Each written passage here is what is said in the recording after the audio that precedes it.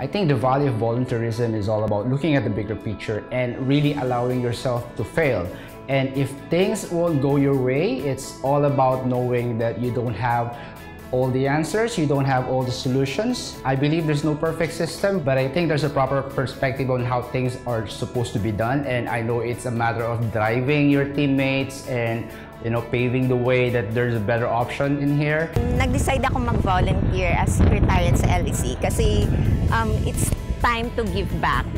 At the same time, it's a way of saying thank you sa Ateneo na binigyan ako ng opportunity na mag-enroll sa LEC. Kung anong natutunan ko during student pa ako, na itulong ko din somehow sa mga new students.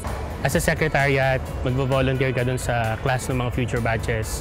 Mare-revisit mo yung mga lessons kasi sa sobrang dami ng mga learnings na pwede mong makuha, it's always a good thing na ma-refresh ka dun sa mga lessons na yun. Importante sa mga students na mag-volunteer sila para sa susunod na batch kasi iba yung excitement at saka iba yung thrill na makikita nila kung paano sila nung students pa sila. Iba yung feeling na ikaw mismo gagawa nun, na naiisip mo yung sarili mo habang ginagawa mo nun. Last time ako lang yung nakaupo dyan. Ngayon, ako na yung nagsasabi sa kanila na, o sige, ganito ang gagawin ninyo. Huwag niyong isipin na this is like a pasyal in the park. Kung akala nyo ang pag-volunteer is madali, hindi. But the gains that you will get is the fulfillment and the joy that gives you. Alam ko medyo a lot of sacrifice to, pero makikita nyo yung premise nung ginagawa namin. Before, nasa front side kayo. Ngayon, you will be working behind the scene kung ano yung ginagawa namin. So may experience nyo yung konting problema, pero eventually, matatanggap nyo, medyo masaya talaga. To be honest, hindi madali mag-volunteer.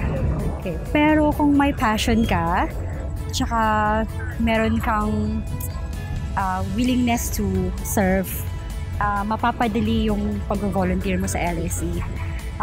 Mas maganda rin kung meron kayong bonding sa isa't isa ng kapwa volunteers mo. Yung bonding na pagiging volunteer, parang ano mo na sila, second family mo na sila sa Singapore, na parang hindi lang kasi mag-volunteer ka kasi gusto mong makatulong sa tao. Mag-volunteer ka to get to know other people also. If ever na katulad ko kayo na mahiyain, huwag kayong mahiya na explore yung new opportunities na to. Para rin naman sa inyo yun eh. Kahit sa small something na magagawa nyo sa organization, malaki pa rin yun. Malaki pa rin yun para sa kabuuan ng Secretariat ng LSE. Mas nakilala ko yung sarili ko as a volunteer, na hindi lang pala all about me, kundi all about serving other people, na wala kang inaantay na kapalit. Ini-encourage ko kayo na mag-volunteer kayo. Tulungan ninyo kung ano yung naibigay sa inyo ng LSE, yun din sana yung ma-share natin sa kanila. This is what I like to do. This is what I love to do. Ang sarap sa pakiramdam na may natutulungan ka without expecting anything in return.